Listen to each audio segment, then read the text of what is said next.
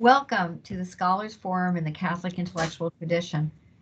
The forum consists of faculty talking about their recently published or soon to be published books related in one way or another with the Catholic intellectual tradition. It takes place on Teams, usually every other week on Wednesday at 4 p.m. This is the last of this semester, but not the last of the year. The forum is sponsored by the University Core, the Catholic Studies Program, the Catholic Studies Center, the Department of Religion, and Immaculate Conception Seminary School of Theology. It is an exciting expression of harvesting our treasures, and our faculty scholars truly are among those treasures. Jesuit philosopher Bernard Lonergan said, "A university is a reproductive organ of cultural community. Its constitutive endowment lies not in buildings or equipment, civil status or revenues, but in the intellectual life of its professors. Its central function is a communication of intellectual development." So, in light of that, we are pleased to welcome our fourth presenter for this, our second year of the Scholars Forum, Professor Allan Wright, who teaches both in the Catholic Studies program, which includes Core 3 is his class that he teaches, his classes, and in the Immaculate Conception Seminary School of Theology. On his recently published book, Loch, Arbour, A Hidden Life and a Tragic Death at the Jersey Shore. Dr. Inez Mirzacu, Chair of Catholic Studies, will give the introduction. And I want to mention also that Professor Maribel Landrau, Assistant Director of the Core, will help in coordinating the question and answers. Dr. Mirzacu. Thank you so much, Dr. Enright, and it's really a pleasure, but at the same time, a great honor for me to introduce my dear colleague, Professor Wright. We are really grateful, Allan, for all your contributions to Catholic Studies, and I'm talking only about Catholic Studies because I read, the students' evaluations for your courses in Catholic Studies. Allan actually has come up with, actually developed spirituality of work course together with Julia. I know that you have worked very closely with her. So it's spirituality of work, a very, very popular course that Allan has been teaching for Catholic Studies. Actually, it has become a must course for the students in the business school. And of course, this course is also a Core 3 course.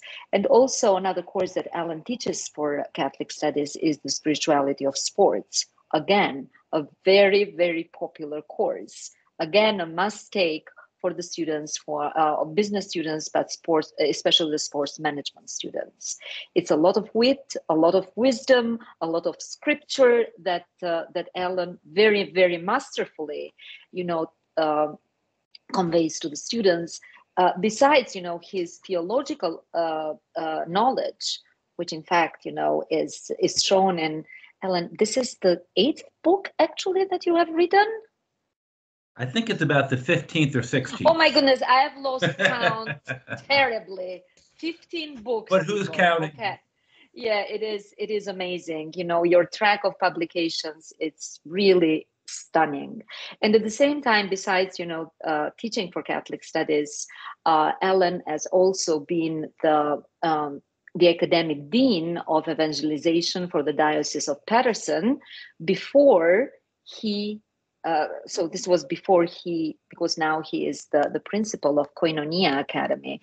And I know again from students that they get so much knowledge from all these experiences, these life experiences that you present to the students, which is really extraordinary. So in the name of Catholic Studies and also of the Core, because all your courses are Core 3 courses, I know Nancy feels the same. We are very grateful for your contributions, Allan. So the book, personally, when I saw the book, because we are friends on Facebook with Allan, so I was just keeping track, and not keeping track actually of his publications. So when I saw this new book, I said, wow, this is a different style, but really very, very interesting, because there is history there, it is mystery there, it is, it's a murder, right, kind of murder, and at the same time is healing. And I was interested in all these pieces and how Allan kind of put this together, which is historical fiction, because it's not only fiction, right? So, and that is this fascinating 15th book that Allan has brought to us, and to the audiences in general.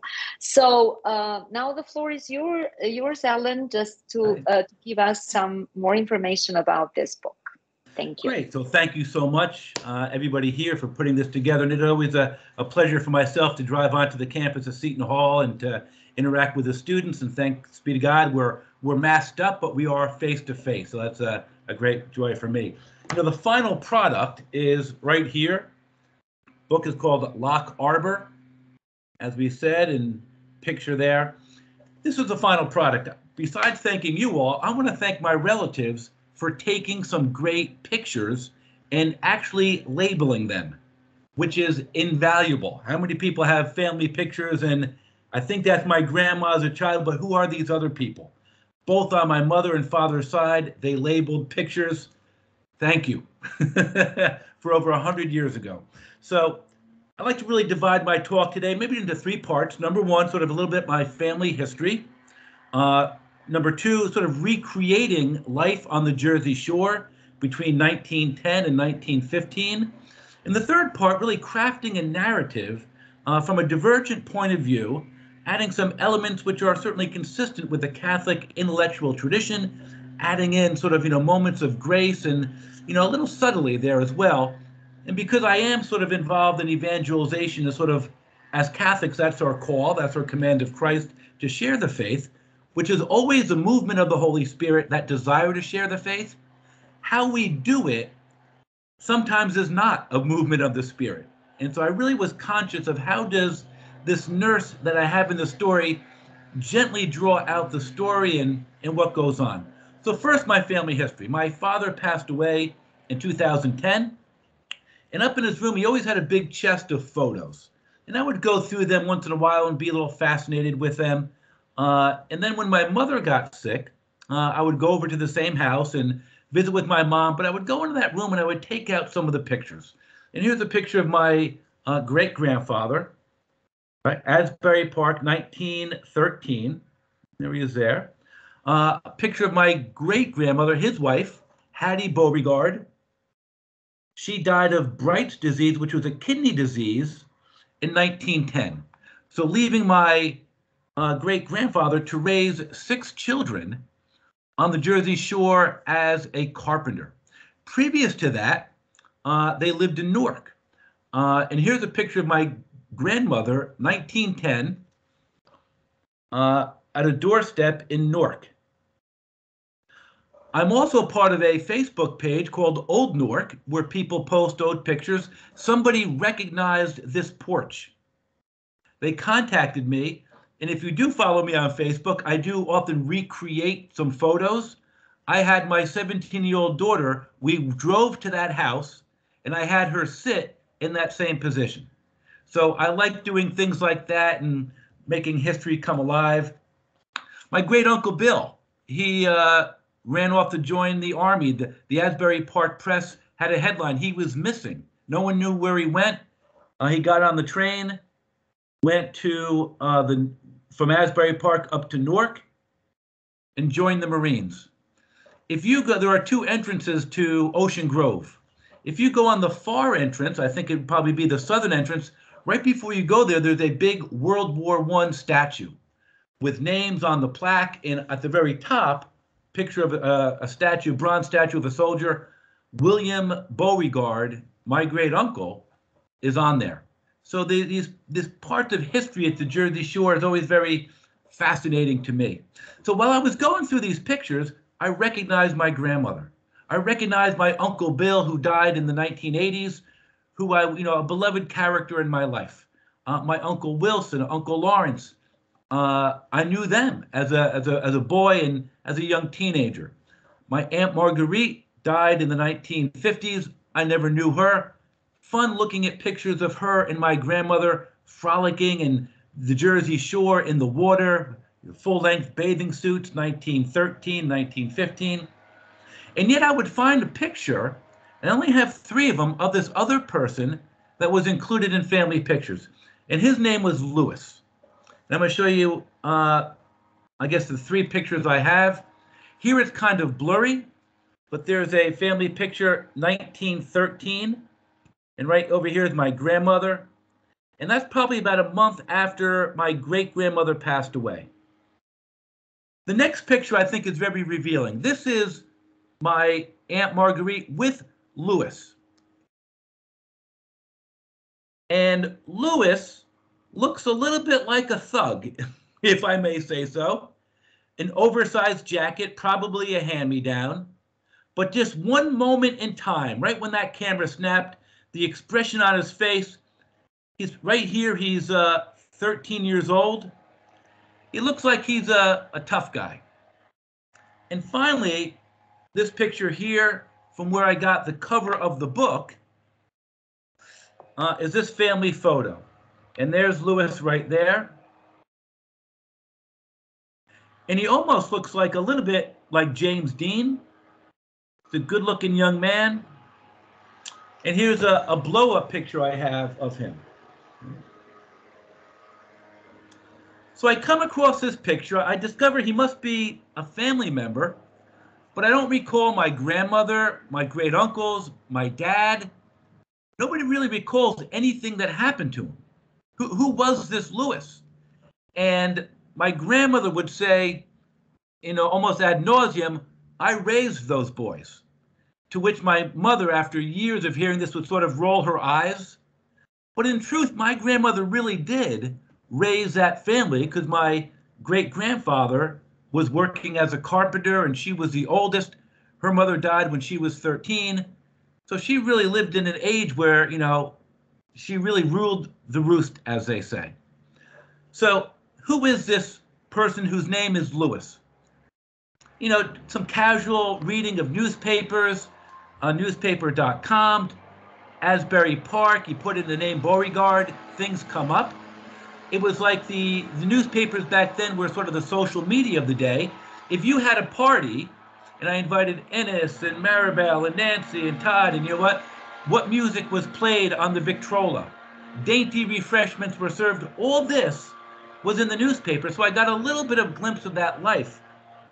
Still sort of a dead end. So I contacted the archivist for the Neptune Public Library, wonderful woman named Marie Boundman.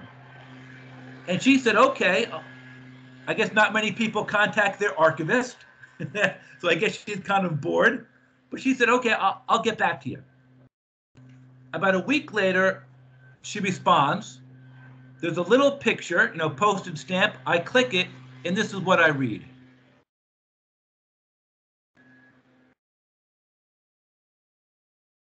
Okay. And I said what Todd just said, an ice pick wound. I said, you got to be kidding me.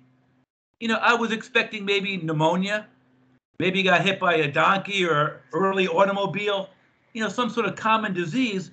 I said, an ice pick wound causes his death. I said, oh my goodness. And so I did a little more research and found out a lot more, not only about that incident, but about the family. And so they grew up in two places during this time period, in West Grove. And if you know Ocean Grove, God's Square Mile on the Jersey Shore, a Methodist community, very strict, very Puritan. Even today, the auditorium still stands where they have these meetings. There are still people living in tents in the summer months. Beautiful area, beautiful Victorian homes. So they lived on 5 Stokes Ave, and then they moved over to Corliss Ave in Asbury Park. Right? So I get this story, and I said, oh my God, I can write. I wonder what life was like.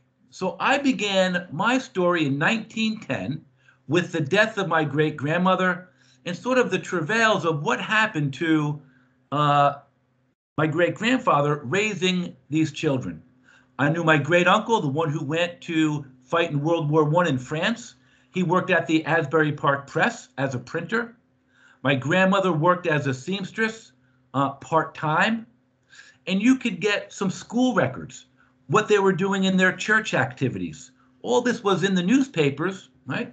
And at one point, my great-grandfather tried to have Louis scared straight and arrested because Lewis was skipping school. Money was missing in the house.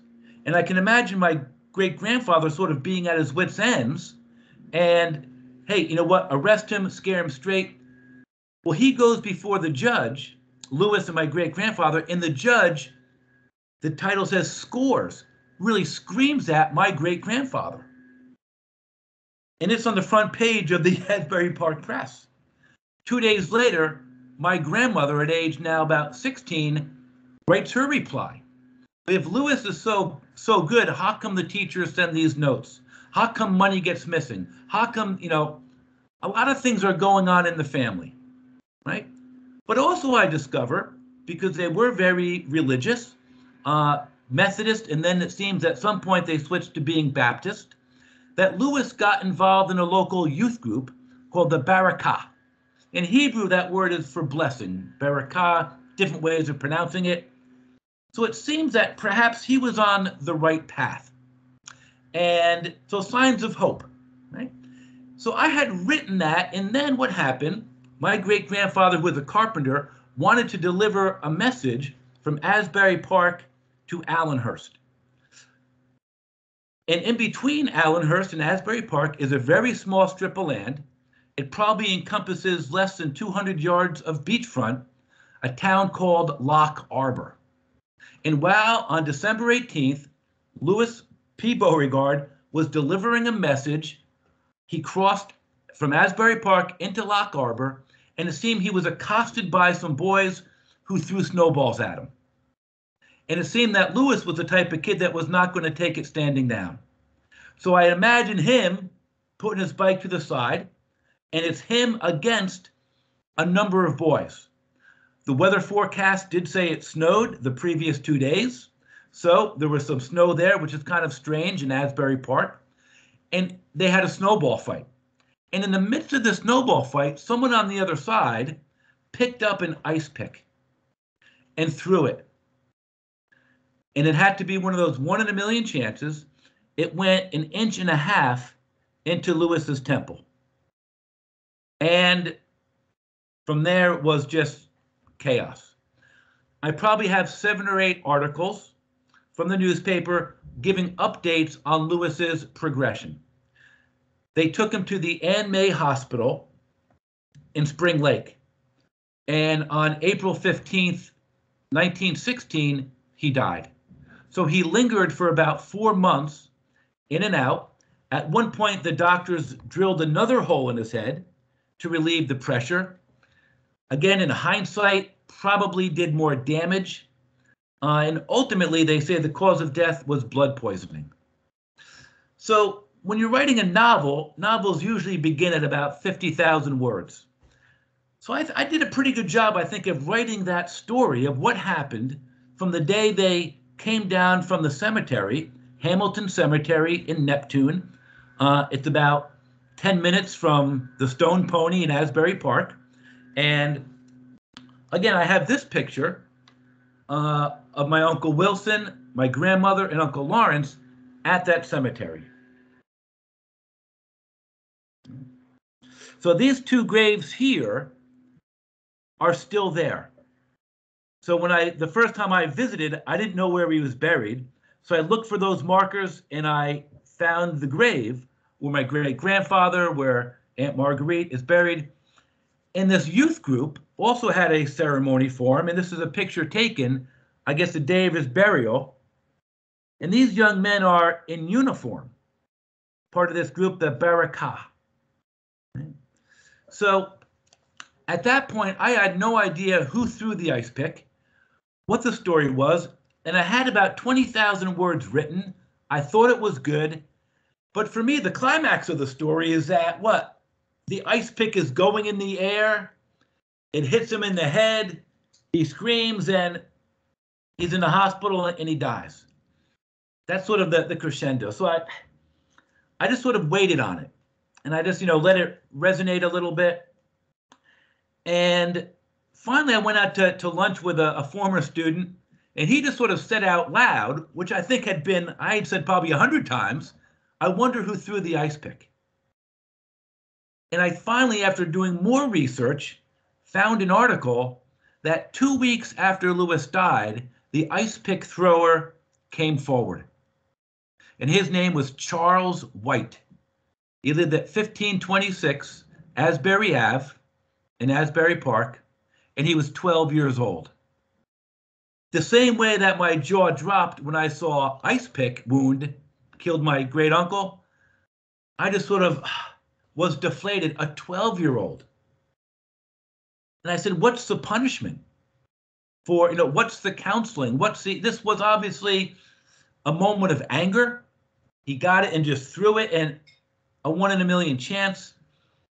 And then I started to think, what was life like for this young man?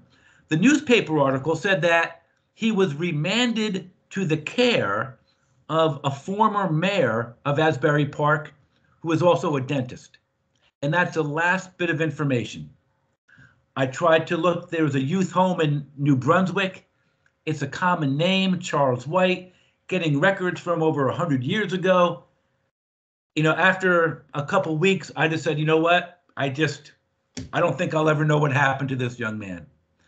But then I imagine this is where sort of the Catholic conscience comes in, right? That no information was found about him, but I thought, what was his life like? So I situated a story out in West Texas. So my wife grew up in Sweetwater, Texas, 4 hours west of Dallas, famous only for the world's largest rattlesnake roundup. So if you need vacation plans and you want to go to a rattlesnake roundup, 4 hours, in an hour west of Dallas, there's nothing. So you go another 3 hours and there's Sweetwater. About 20 minutes out of Sweetwater, there's a town called Roscoe, Texas. In Texas, every 20 miles along Route 20, there's a town, because the steam engines needed to fill up with water every 20 miles. In this town, Roscoe, was where I situated the story. Roscoe, Texas, as a town, literally died in the 1970s when the train stopped going through. They didn't tell the inhabitants who live there today that the town died. So it's sort of a depressing town, 70% unoccupied buildings, and it's just a place you sort of shake your head and say, who lives there? Now, we're from New Jersey, right? And we're often the butt of many jokes of being from New Jersey. When I see people and they come to New Jersey, it has to be for a religious purpose, because only God sends people to New Jersey, right? Nobody from Florida says, I want to live in New Jersey, right? Why are you here? God must be involved, right? So, but at the end of the day, as I give Roscoe a bad name, this is where this moment of grace takes place.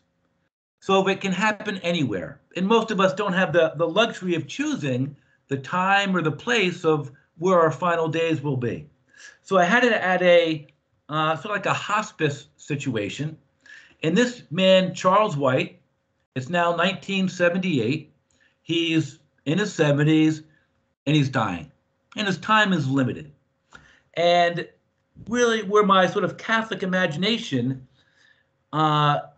picks up is, certainly the incarnation, that God became flesh. So I was looking for somebody that could really incarnate and be an agent of grace to this young man, or now this old man, who had been carrying this burden for 60 plus years. And it impacted his marriage, impacted how he saw himself, relationships, jobs. And so it was really something that was fun to do. So the nurse, and I call her Abigail, Nurse Abby, develops this relationship with her patient. And we have a Seton Hall student, graduate, whose brother is Gregory Floyd Jr. I'm sure many of you know Gregory Floyd and also Gregory Floyd Sr. But her name is Therese. And Therese graduated from Seton Hall as a nursing student. So I did lean on her a little bit.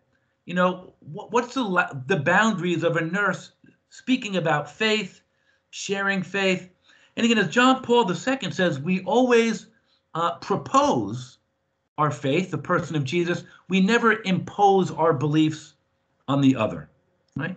So I didn't want to have her be a forceful comment. Here's a man in a vulnerable position, and yet she could sense that something was not right.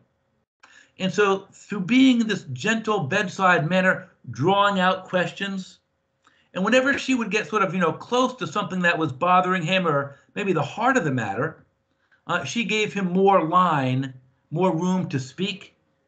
And yet his defense, mechanisms of either blowing her off or using sense of humor or diverting with a different story, she'd always find a gentle way to get back to what's going on in this man's life, right?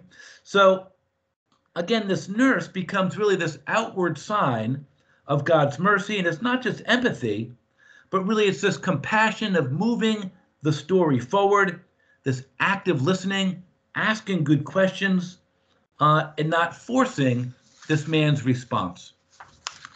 But also there's another character in the book. And this man, his name is Hank, and he's a old soul as well. He's in his late 70s, and he's the janitor. And he sort of develops a little relationship because each day he has to come in and empty the garbage. And Charles White, who's on his deathbed, finds out that this janitor used to work for NASA. And he's like, well, NASA? What are you doing being the janitor here? And so Hank tells a little bit about his story, about being really smart and really, really respected, and yet often neglecting his family, partially being maybe a little bit of an alcoholic, and finds himself looking back just wasting time. Didn't spend the proper time with his kids, with his wife. And in that facility, his wife died of cancer. And his way of giving back is to serve through not only emptying the trash or being the janitor, but also being a voice and a companion and a friend to those there as well. So in terms of evangelization, the gentle way of asking questions, of drawing out from the nurse is there. But Hank is somebody that can speak man to man with Charles. Hey, we're both old, right? I'm not going to be living another 10 years, and you may not be living another 6 months. And we need to get serious about what is our purpose? Have we been honest with ourselves throughout our life? You know what? And as someone who worked for NASA, who's going to question me? I lived most of my life as the smartest guy in the room, and yet I made some pretty bad mistakes. Right? I was more invested in things, and I didn't take the proper time for my wife, for my kids, for my family. So he was able to speak and really to be respected by Hank. Hank was really respected by Charles. No one had ever spoken to Charles that way before. And there's a little bit about, moral relativism. And, Charles tries to go down the right, well, whatever you feel is true is true.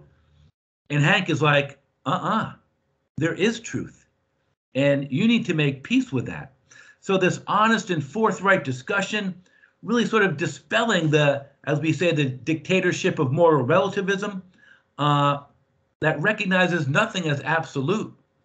And Hank is saying, you know what? Yeah, I have found something in my life. And, I'm going to put that forward. This is what I believe. You need to find that place because you've been in a quandary for many years. And so he sort of comes in and comes out as well. In the midst of this nurse, because if you do follow me on Facebook or talk to me, I also love old diners, right? The older, the better. I don't care what the food tastes like. Just give me the steel on the outside and the train cabin, and I'm happy as can be. So I have a diner transported out to West Texas, right? And the nurse meets with 3 of her friends. The last name of all of those friends is the first name of the companions of Job. And what do the companions of Job do? They discuss suffering and really try to give different perspectives. And so one of the friends of the nurse says, well, maybe this is a small price to pay. You don't know what this guy did. Maybe he abused his wife. Maybe he killed somebody. And the fact that he's feeling some torment, good. That's justice, right? You don't know what evil he did. Another voice chimes in, right? Well, haven't we all made mistakes in life? Don't we all deserve compassion, a chance at redemption? And so there's a conversation that sort of goes around the diner, which I love. if I don't mind me saying myself, that really does sort of reach in a little bit to the story of Job, and how do we deal with suffering in our life, and who has the right to forgive somebody for something they did to somebody else. So one of my favorite plays is by Simon Wiesenthal, and it's called The Sunflower. And it's a remarkable story about a dying SS soldier who's only 21, and he's looking for forgiveness. And in a concentration camp, they bring in a Jewish person to hear his confession. And then the Jew he just listens. And he goes back to the barracks and tell his story to his other Jewish companions. And they have who are you to forgive this person? Well, he looked upon me as a representative of other Jews. And he told me the horrific thing he did. So it's really an amoeba. There's no really final answer. And so I wanted to raise that and give sort of a different points of view, different perspectives for the reader to say, hey, what would I do for those situations in my life? What would I do in this situation? Anyway, to move the story along, she does see on his chart that he's Catholic. And in terms of that outward expression of inner sorrow, he finally confesses, and that's where I do a little flashback. I tell the whole story of them growing up, and then boom, this is what happens. He confesses. I have the nurse, who has a friend who's a librarian, to do a check to see if any of Lewis's relatives, my grandmother and great uncles, if anybody's still alive. He finds out yes. And so she writes a cover letter and then asks Charles if he would be willing to write a letter of apology to my grandmother and to 3 of my great uncles. And he does. And so you get to read in my book the cover letter from the nurse, who is young, but she has wisdom, right? Patient wisdom. And then he writes to my grandmother and 3 of my great uncles.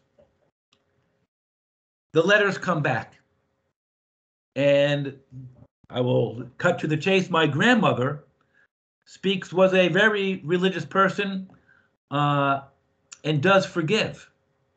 My great uncle, who served in World War I, was a victim of mustard gas by the Germans and was rendered sterile, so he never had children with his wife. He knows the horror of war. He too says there's enough anger and, stuff in the world. I forgive you. My Uncle Wilson, no way. You're only sorry because you're dying and you're afraid of what comes next, right? How about us? I haven't had peace in 60 years. You robbed me of a relationship with my brother, and the other uncle doesn't respond. Again, that question mark, right? That sort of a unknowing. So I wanted to give the reader an opportunity to maybe have a conversation. What would I do if someone had taken a relative, a brother, many years ago, and now they're seeking, forgiveness? So there is a character, and it's a good friend, Father Dennis Berry, from the executive of the Shrine of St. Joseph, who is just a very holy man. He's coming over to dinner tomorrow night at my house, and just a very holy man. So I have him. Abby says goodbye to Charles on Friday. I'll see you on Monday. Abby comes in on Monday. Here's the news that Charles had passed away. Right? She's one of the few people that go to the funeral. The priest recognizes her and says, "Are you Abby? Come here, let's go to the rectory. I need to talk to you." And he says, "You know what? Every Sunday, he walks to the hospice facility because he has a couple people that he regularly sees and visits. He walked by Charles's room, and Charles yelled out, "Hey, Father," right? He came in, and the priest says, I'm not going to tell you what he said, but previously Abby had said to him, this idea of confession is holding on to garbage in our life, right? And the longer we hold on to it, like if I outstretch my hand with a glass of water, it doesn't remain the same. Over time, it becomes heavier and heavier. And how do we release our grip? And as a Catholic, Charles says, well, my first confession was my last confession, right? And it's been, 70 years. It ends up, the priest says, you know what? He emptied his garbage, that he got it all out. And so there is sort of a poignant Catholic moment there of confession. And there is some peace. And then the story ends, that chapter ends 1978. I fast forward to 2017. My dad had passed away. I'm visiting my mom. I'm going through this big chest of all these pictures, and I find a letter written by the nurse. And this is fiction, of course. People who have read the book, that's the first question. Is the nurse, or did you, I read the letter, I get on Google, I see that she had just retired, I find out who she is, and I end up meeting her out at a barbecue place in Texas. And after some, some brisket and some ribs and some sweet tea, I sort of end with, tell me about Charles White. And that's really where the story ends. Although the nurse, as she puts her pocketbook down, you can identify a couple letters that are sticking up. So if this becomes a bestseller and it's a movie, there's going to be a sequel. And so those letters, I was thinking it was nice that Charles wrote to my family members seeking forgiveness and honest repentance. But I do say in the book that Charles was divorced. He was married and had 3 kids.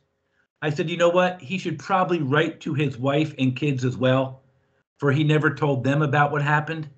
And that might bring some, maybe not healing, but maybe just some understanding in their lives that, sometimes we say, if I only had the words to say, if I only had the tools to get out. And that's why the beautiful sciences of psychiatry, right, and psychology, to help us in counseling, to help us put words, and especially to children, right, that this is the emotion that I'm feeling. And while Charles was an old man, emotionally, he was still a 12-year-old dealing with these thoughts and feelings and trying to get them out. So if there is a sequel, I'm going to have one of Charles's kids be a student of Abby, and their paths will have crossed before without her knowing who this nurse is, because there's a doctor in Roscoe, Texas, that recognizes that this woman is pretty special. And he suggests to her, as much as I love you being here, we're in Roscoe, Texas. You know what? Have you ever considered going to the university in Austin and studying maybe studying in the field of geriatrics or getting a further education? So 40 years later, when I meet up with this nurse, she is now a retired dean of a school in Austin where she has made a career of not only the art of nursing, but also I guess not the science, but really the art of nursing, and having that bedside manner to draw out what people, because we're looking for the total healing of the person. And so, my friends, that's my story of Loch Arbour. And again, those Catholic elements of grace, of being an agent of grace, of unresolved guilt, of mercy, compassion. How do we deliver the message of our faith? Like I said, the desire to do it is of the Holy Spirit. Sometimes, we need to be honest with people. Sometimes we need to develop a relationship first and maybe look for that opportunity. 1 Peter 3:15 says that every opportunity be prepared. It doesn't say ramble on 24/7, but maybe how can we be attuned? Hey, maybe this is an opportunity to steer the conversation this way in order to draw out something that will bring peace and healing. So if anybody has any questions, I'm more than open to answer anything. Wow.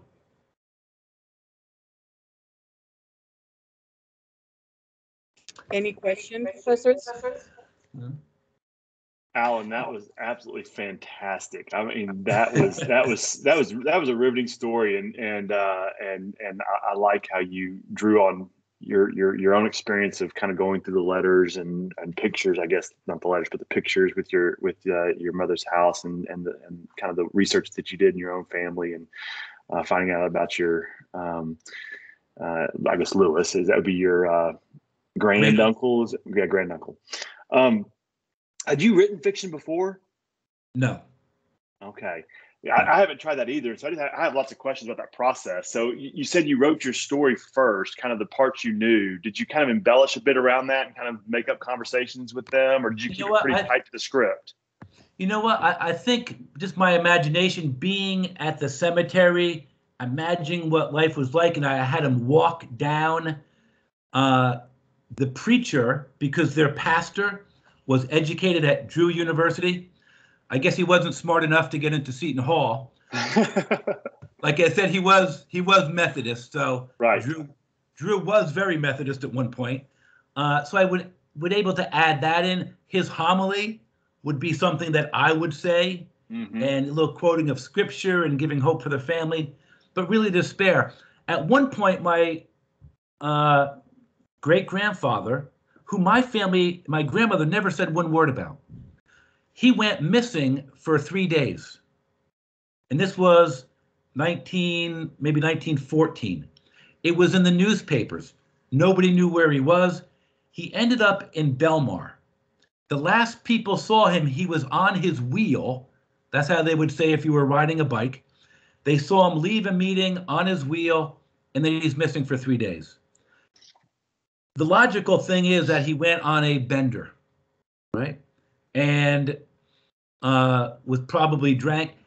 Back then, the archivist said that was one of the leading causes of death, bad alcohol, because he didn't know where it came from. And so he recovered from that. And the last record in any censuses or anything that I have of him is 1920. His gravestone says 1951. There's no record of him. So one of my uncles, the uncle that responded to the letter very harshly, his son, Wilson Jr., is alive, lives in Bethlehem, Pennsylvania. I drove out to meet him. I said, do you have any word at all? And the only thing he said that he was an alcoholic. We would say an alcoholic. In 1920, you're a drunk and you're living on the street. So Wilson Jr. told me that the other brother, Lawrence, was also sort of a functioning alcoholic, but he was a millionaire. He had a seat on the Wall Street Stock Exchange. He was with some sugar broker in New York, and he found the body buried in a potter's field and had it exhumed and moved to Hamilton Cemetery in where his marker is 1951. So my father was born in 1956. He never mentioned his grandfather, which would be, in hindsight, you just don't know the questions to ask. Or again, if I would have asked my grandmother, or what was Lewis like? I just have these 3 pictures. And one of them where he looks like he's a little, a tough kid. And right now I'm a principal of a high school, and most of the kids here are really nice, but 13, 14, you get a chip on your shoulder and get that, I think of the Wizard of Oz with the lollipop troop, those little tough kids, right? But crafting the story, I had enough from that newspaper site that I could really piece together the youth group. There was gangs active in Asbury Park. the population swelled 20-fold over the summer months. And so for a kid not in school, easy to get in trouble, father working on construction projects. So everybody here familiar with Asbury Park? So if you're walking on the boardwalk toward Ocean Grove, you have the burnt out casino. My friend calls it Beirut on the boardwalk because it's just, you know, and I've taken some cool photos there. But once you go through there, on the right-hand side was a prestigious North End hotel.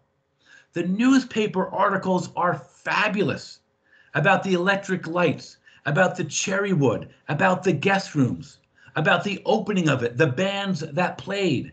So very descriptive, and I use that in the book as well, as my great-grandfather probably helped build the boardwalk, but also I know for a fact that he helped build the North End Hotel. So getting into some of those details was very informative for me. And like I said, I was stuck with about 20,000 words. And it wasn't until I said, let me kick in that creative imagination. What was this guy doing the rest of his life? And so he avoids the ice pick incident, but I have him working in Newark. And through some Facebook pages and my family also moved up to Newark in the 1920s. So having some of those photographs, doing a little research about the breweries in Newark, Westinghouse, what the factories were like. So when I was 15 to about 25, I worked part-time in a factory in New Providence called Ethylene Corporation.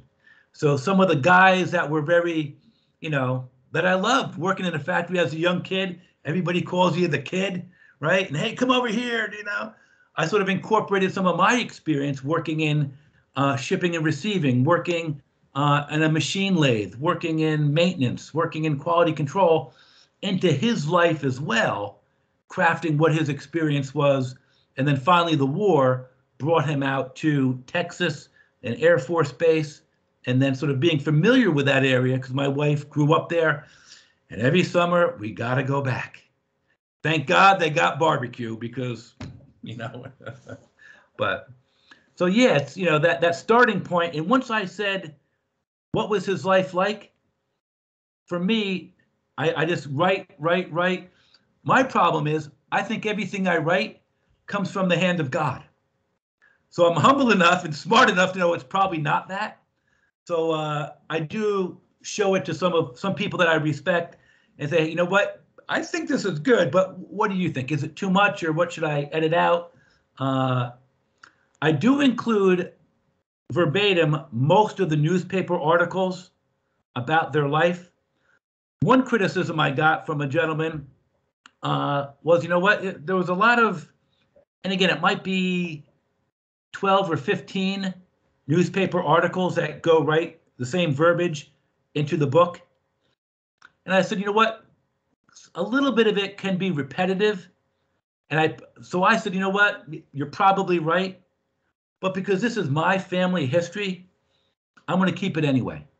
So it's, let the reader be bored a little bit for a page or two. But, hopefully down the road, this will be something that my kids will enjoy. So the cover, a friend of mine, a former student who died about 6 weeks ago, named Sean Kelly. He graduated my first year teaching. We became friends, went to a lot of hockey games together. Sean Kelly graduated Union Catholic 1987, and then went to Syracuse and got involved with a lot of artistic design. So he was able to craft that picture from Lewis, from this picture here. And up here is a actual photo from Asbury Park in 1910. And below here is one of the newspaper articles sort of superimposed there that Beauregard lad is close to death. So I think the cover, it really sort of, you look at the kid's face and I think the eyes are just like staring at you. But I think it's the type of thing that you look at it, that you sort of want to like lean into it because of the picture in the background. So I'm grateful to my friend Sean for doing that for me. So. I got a question, Allan. I can see why your students love your classes. You are really, really so engaging. I just got a big, I found that so interesting. My mother was born in Asbury Park, as a matter of fact. So, and Really? Oh, great, great. yeah, we know this area like really well, my family. And I know that carnival thing that's burned, that always was a little creepy to me when I was a kid, you know, with the clown face and everything. But I have actually two questions. One is about your fictional part. I found that so fascinating how you just switched into this fiction and just it's so creative. You should think about writing more fiction, I would say, as an English professor. But are like I know you mentioned Father Barry. I know I've heard Father Barry speak, and I know a couple times, and he's a great guy. How does he feel about being in the story? Like you put a real person in the story, but also are there prototypes, like real prototypes for the nurse, for Abby, and for Hank? Yeah. So Hank is a real person. So I teach at Coyne Academy. It's Plainfield, Yeah. 12 acres. The building hasn't had any upgrades in years. Hank and his wife, Hank retired. Hank's job was to put satellites up in the space. Before Hank Sewell, if you had GPS, it could get you within about 100 yards of where you were. He was part of the team that developed the technology to put it almost right on your body. So Hank is a tall, lanky guy, narrow face, overalls, shirt, but he worked for, I don't know, McDonnell Douglas or something like that.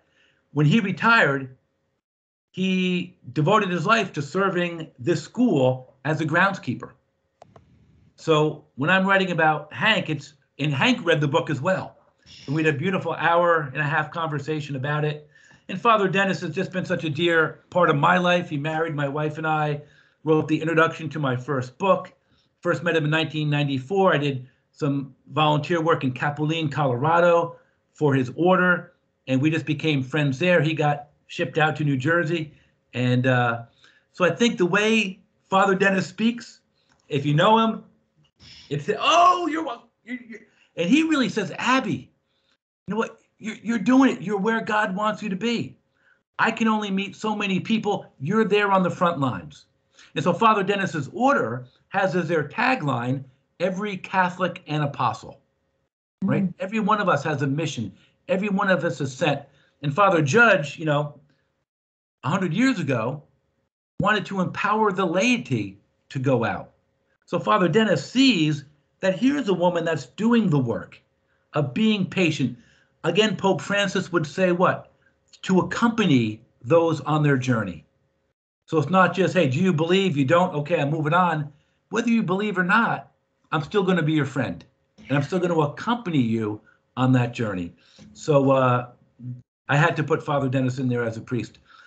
The other priest in there is Father James Valentine Daly. On my mother's side of the family, two of my great uncles on my mother's side were priests. One was a Maryknoll missionary who died a couple months before I was born in 1964. And the other, James Valentine Daly, was a graduate of Seton Hall University.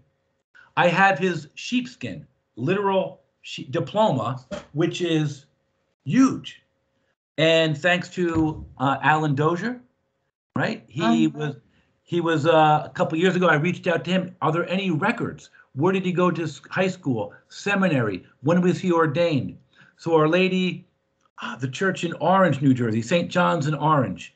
I think Father Peter West is a pastor there now. That's where he was ordained. That was back in the day when there was only one diocese, just the Diocese of Newark. And he was stationed in Morristown as well. And he died of a heart disease when he was about 35, 36. So I included him in the story as well as a little wink to my mother's side of the family. Beautiful. I just love the way you weave in these real characters. That's of course the way all writers work, bringing in the like I'm sure I think of James Joyce's Dubliners and the kind of stuff you're doing here is, you can just see it in what he wrote. And just, I know you mentioned that these people are Methodists. I went to Drew, as a matter of fact. I got my doctorate there. Where did the Catholic come in? I mean, is there was it a marriage? You know what? My grandmother and grandfather didn't go to my parents' wedding because they married a Catholic. How sad is that, huh? Yeah. And so even, you don't realize this when you're a kid because grandma is grandma and you love Right. grandma, right? She gives you $2 and she gives you candy and but growing up and then you sort of see the relationship and the growth, I think, of all of our churches and being much more accepting. Yeah. And now, when I was on the Commission for Interreligious Affairs with you, Yes. Catholic Islamic dialogue, Catholic Jewish dialogue, all these things are so important. Yeah, we have disagreements, but what can we agree upon? So I think Charles is a little bit like me because the way he deflects and has the ability to deflect somebody asking him an honest question. My wife always says, Allan, just answer the question. If you were to say, where did you get this blue shirt? I said, it's a nice shirt. You know what? When I was driving out to the Bridgewater Mall, and it would take me 10 minutes to say, right? That's you too, Maribel, right? So he's a little wordy and he can deflect, but ultimately the nurse, who I think maybe that compassion is a combination of some people in my life that you want to sort of have the best of, non-judgmental, but she is firm, right? She's loving, she's wise, but she's not going to let him get away with this because she knows he needs to get to that point, and he knows he might have 6 weeks, 2 months to live. So beautiful. And I got to say, just my weakness is grammar. So I think I know my strength. I think when I present, I can be engaging. I think I can tell a great story. That's what got me writing in the first place. Mm-hmm. But the grammar, and so I did have somebody look it over, and even after that, so I think now the book is in very good shape. But that doesn't excite me. I don't think it probably excites anybody, the grammar part of it. But it's very important to tell a good professional story. So, absolutely. I do know a couple people who get excited by grammar, but I think that's only in English department. Probably the archivist and a couple other people, right? I actually do myself, Angela Weisel, 2 of us. But I just loved your story. I thought it was wonderful. Anybody else have a question or anything that they wanted to ask Allan? And Nancy, if there's anybody you think that would be interested over at Drew, I'd be more than happy to send them a free copy. I do have, mentioned Drew by name. And the pastor, those are all historical facts. So I'd be more than happy to donate one to their library or something like that. Oh, beautiful. I'll find out for you. If they're interested. Yeah, no, I love Drew. I had a wonderful experience there. So I'd be very happy to have a reason to connect with them. So listen, this was absolutely terrific. I think everybody, I can tell by the faces I'm looking at here, everybody was enthralled by this. And it was just so well done, Allan. Thank you so much. Anytime. It was a delight. And anytime you want to come back to the Interreligious Dialogue Commission, I know Father Phil would love to have you back. So, because we've lost a few people. But anyway, God bless you and thank you. God bless you. Thank you so much. Thank you, Allan. For inviting me, and Todd and Nancy, Maribel. God bless you. God bless you.